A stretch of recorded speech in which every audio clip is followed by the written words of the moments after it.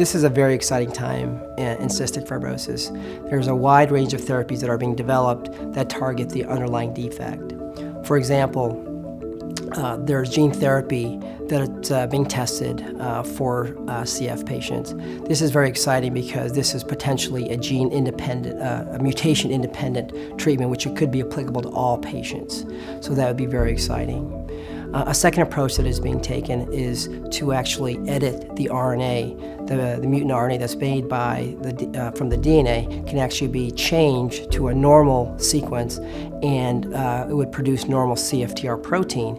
This is an approach that could also be independent of the mutation that you have, so applicable to all CF patients. And then a third approach is new drugs that target the protein, the mutant protein that occurs in CF. And these are new drugs that are in early phase testing, but which may have increased activity compared to what we have available now, and this is very exciting.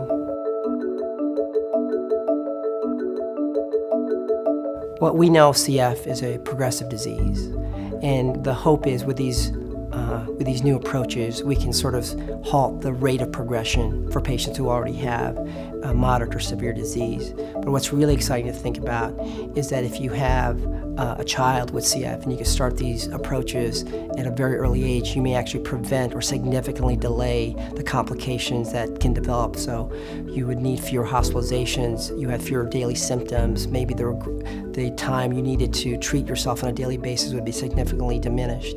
So that's really the exciting part of these approaches.